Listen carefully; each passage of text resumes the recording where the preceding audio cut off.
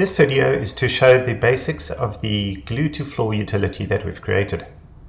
I've created a demo scene that I will use to show some of the main features of the glue to floor utility. In my scene, I have a Genesis 8 female with a 30 frame basic animation. You'll see as I scrub through the animation that the feet move all over the place.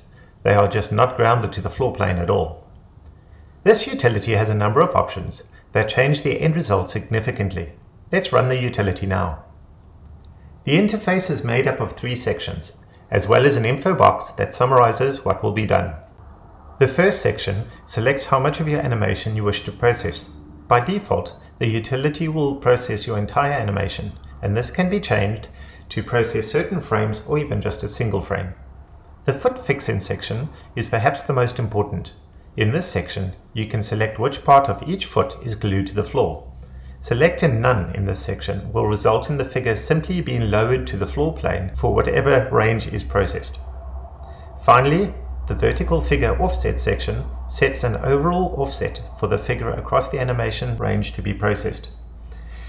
This can be used if you want your animation to be at a different height to the floor plane. Let's do some examples.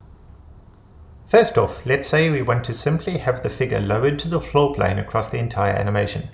This can be done with using DAZ Studio's drop to floor feature on every frame, but that can get rather tedious on a long animation. Instead, I'll run the glue to floor utility with none in the foot fixin section. You'll see that the result has the figure on the floor plane across the entire animation. The feet slide around because we didn't glue either of them down. The figure movement is all applied to the hip joint, so that you can still move the body element of the figure to position the figure if needed. So let's undo that and try the option to glue down the right foot. You'll see that the right foot now stays in place and the figure is moved to compensate. If we zoom in on the right foot though, you'll see that it lifts above the floor plane in some of the parts of the animation. This is because the foot bends quite significantly through the animation, affecting its bounding box. So let's undo that and run the utility again. This time, let's select to glue the right toe. You'll see the results look much better, and the right foot remains planted on the ground throughout the entire animation. Okay, let's go back a step again and try the utility on the left foot. You'll see this results in the figure now having the left foot glued in place. Of course, in this animation, the right leg passes through the floor as a result of the left foot being glued to the floor. Finally, let's look at the vertical figure offset option. I'm going to move the small plane in my scene up by 20 centimeters. That's 200 millimeters. If I run the utility now and glue the right toe to the floor with no vertical offset, we end up with the figure being way too low, as she is still on the floor plane.